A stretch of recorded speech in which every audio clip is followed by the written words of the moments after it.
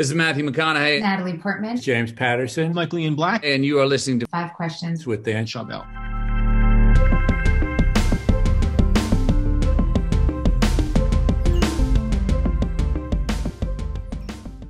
Rebecca, welcome to Five Questions.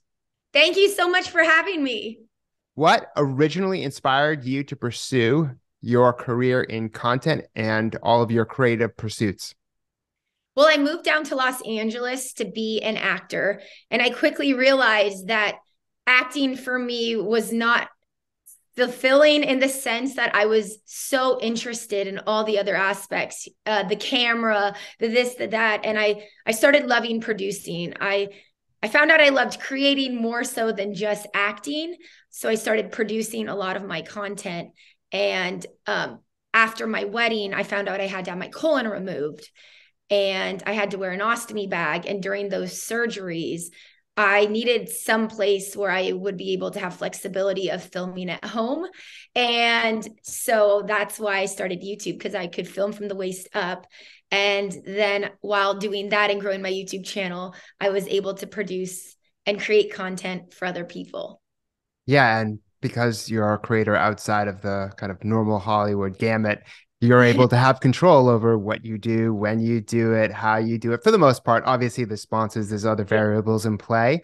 But yeah, that degree of kind of flexibility. I mean, I've been in the creator space since 2006, so I feel like a kind of an old man in that respect. But yeah, and there's so many different topics that people focus on, but you've really found your own niche with it, which I think is very, very cool. How did you choose to focus on publishing DIY, dancing, and gymnastic videos on social media? And how did you turn that into a business? Well, when I started my YouTube channel, I was producing content for other people because obviously YouTube wasn't my full-time job. But just like you, I'd been creating for years before this all happened. Just even like videos, I would learn to edit. I learned all of it. But I found Musically at the time, which is now TikTok, was a platform where you could really grow, and it had a young audience. And at the time on YouTube, it was a lot harder to come in because there were established players in the game, and it was just a different time. And so I saw Musically as an opportunity to bring in a new audience. And so I created content there, and I moved people over to my YouTube channel. And that's how it went. And I realized soon after that my audience was starting to get younger. And with that, I realized that I had a responsibility. And so my content geared towards the people watching it, because as someone older, I wanted to make sure that I was like setting a good example for the audience that I was building. And as far as gymnastics and DIY, all of that stuff goes, those are all things that I love to do. I was a gymnast for over 10 years. I was a level 10 elite gymnast.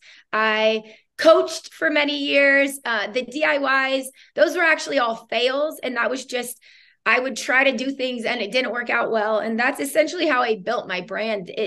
It turned into a thing where they watched because I failed. I'm still not good at DIYs, but really it was me creating content that I enjoyed, and then also being aware of the audience that was watching the content. And something that's kind of more unique to your situation versus maybe other creators is this is like a family business, right? Yeah, I guess you could say that. It's my husband and I, and then we have our daughter Zadie. And actually, Matt's parents both run our merchandise, so all of our merchandise comes from them. I found that it can be good, hard, and great to work with family, but when you find the right people, for example, our merchandise, we had another company do it, and the quality wasn't there, and I want what I sell, or the products that they get, that is Rebecca Zamolo, Zam Fam, I want that to have the same feeling. I want them to feel a certain way. And Matt's mother, my mother-in-law, was really able to capture that because she truly cares about kids and the younger generation. And she's just a very caring person. And I want people to feel that when they receive something from us. So in that sense, it was really great. And then it was just a a natural flow. My husband was actually in the hotel business when I was going full time on YouTube in 2017, and I needed help. And he was so much faster at editing. Like I was like, please, like come. And he was very nervous to quit, his full-time job. But, after 3 months, we had a friend who kind of transitioned him where he got to work 4 days with him while he was working on my stuff. But within 3 months, it had become such a full-time. There was enough work where we were able to just focus on YouTube. Is it difficult to balance the needs of your family with that of your content creation business? Yeah, for me, there aren't a lot of other moms on YouTube that are creating the amount of content that I'm creating at the level I am.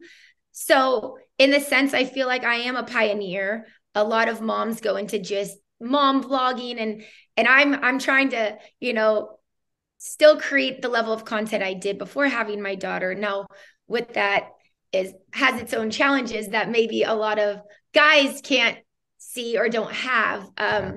But I am able to look outside of YouTube, because even though there aren't a lot of women in YouTube doing this and creating this amount, I look at musicians and touring artists that are able to bring their kids. And I'm able to look at other entrepreneurs like Jessica Alba, people that have built companies. And so it's not the same, but it is the same. And I'm always studying what they do, how they do it. And, we're lucky enough where we can film at home. And so my daughter is very close by. So it's like we're filming, and then in between breaks, I'm back to being a mom, and then I'm back to filming. And it's a constant, it's a juggling act, and you're constantly adjusting. Constantly, and she's got a lot of people around her that we trust that have been there since she was born. So I'm lucky in that sense. I have a very strong support system. And what lessons have you learned over the course of your career that have helped you stay relevant and grow your audience? Because you're already so big in terms of audience size. But I think that where a lot of creators struggle is, can you keep this going for 5 more years? Like, how do you constantly reinvent? Is it new platforms? Is it new ways in which you're, being creative in terms of content or distribution? I think for me, this platform really caters to my personality. I get bored doing the same thing every day. There's certain things like I can eat the same thing every day, but as far as creativity, I eat the same thing every day. I eat the same thing, and that's fine. That's fine. But creatively, I wouldn't feel fulfilled if I was doing the same thing every single day and I wasn't challenging myself. And with platforms like this and algorithms, you're constantly being challenged. You're constantly having to learn. You're constantly having to pivot.